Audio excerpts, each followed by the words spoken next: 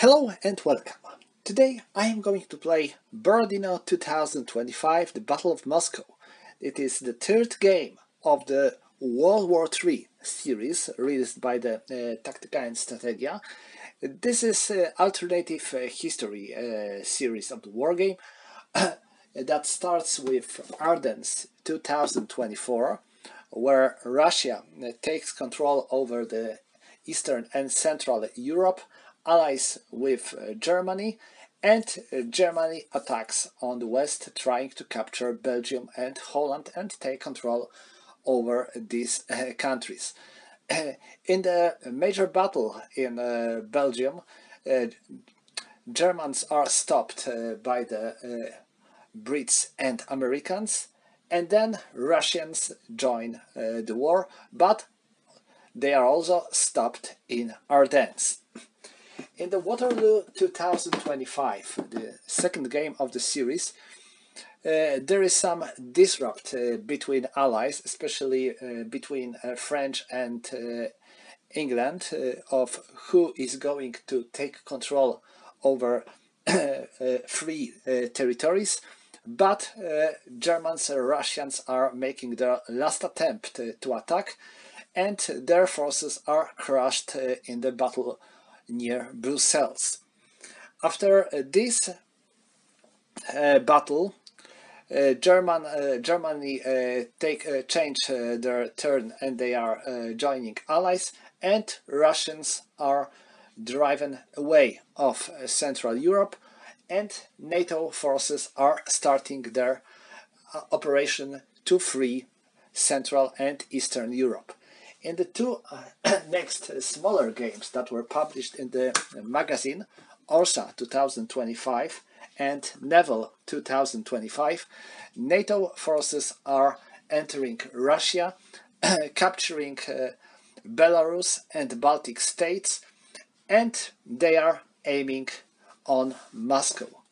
So this is the last, I believe, part of this series that shows Allied attack on Moscow. But Russians, despite the fact that they have to defend their capital, are starting to fight against each other. And this is what we are going to see in the first scenario of the game. The scenario first, called Dożynki, or Harvest Festival in English, is kinda introduction to the game.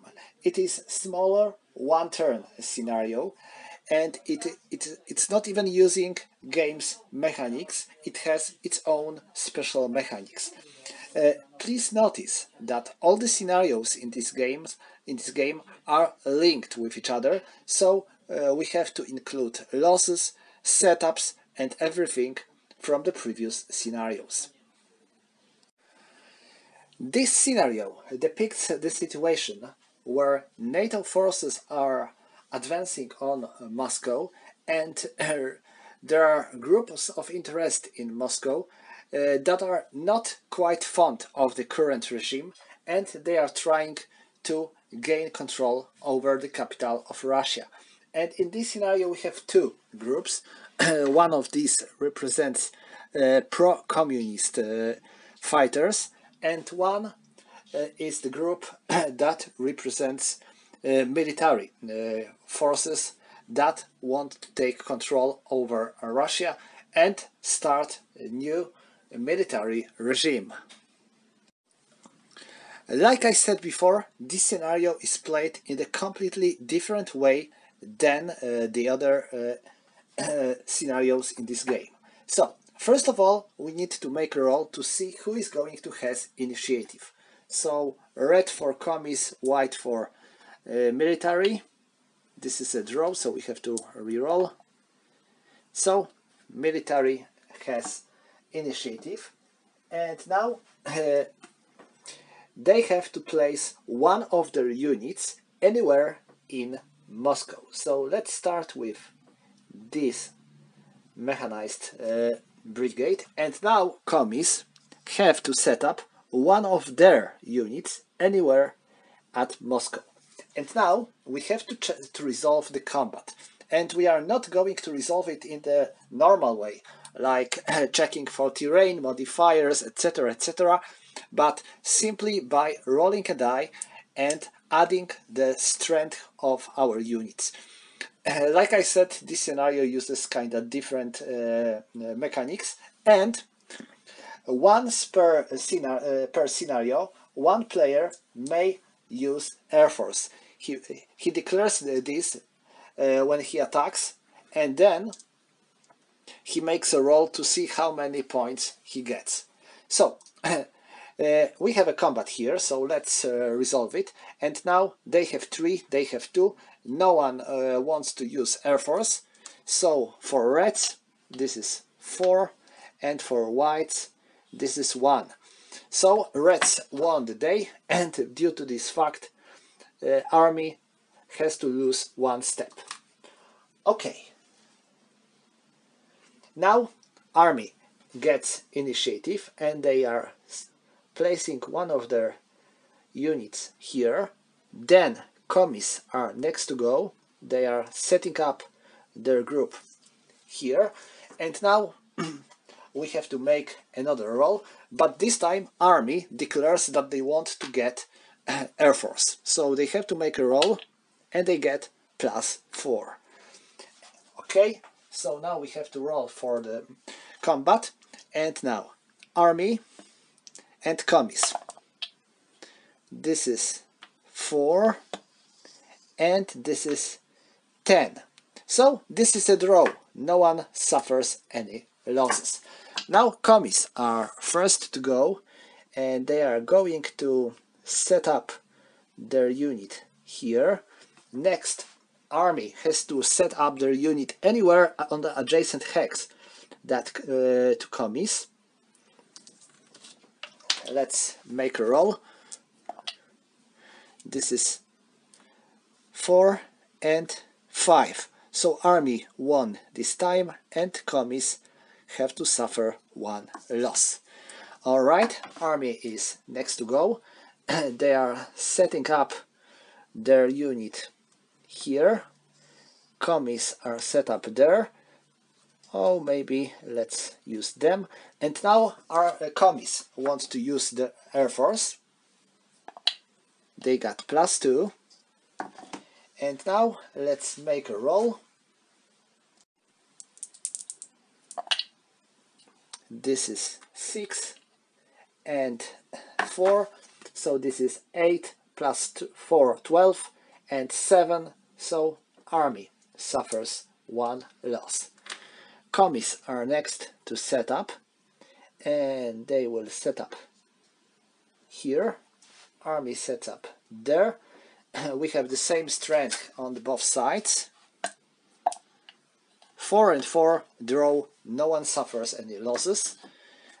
Next, commies going to set up their unit here. Army sets up their unit there. So roll 4 and 5. So commies suffer 1 loss. 2 more units to go. Commies are first to go. They set up here. Army goes there. And now roll 5 and 1. So army suffers 1 loss. And last units. Army is going to set up their unit here. Commies are going to set up their unit there. And now let's roll. It's 6 for army and 3 for commies, so commies are losing 1 step. And now, after all the combats are done, we can set up our headquarters, and headquarters can be set up anywhere on the friendly units. So army headquarters is going to be set up here, and commies headquarters will be set up there. So this is the end of the scenario, and After we are done with this, this is also the initial setup on Moscow for the beginning of the second scenario. There are no victory conditions in this scenario because, like I said, this is kind of preparation for the second scenario. That's why we weren't using commands and their modifiers along with terrain modifiers, star modifiers, etc. etc. So, that would be all for the first scenario. I decided to make this video short as a kind of introduction for the series, and I'm going to play second scenario next time. So that was quick, but anyway, thank you for watching and see you next time.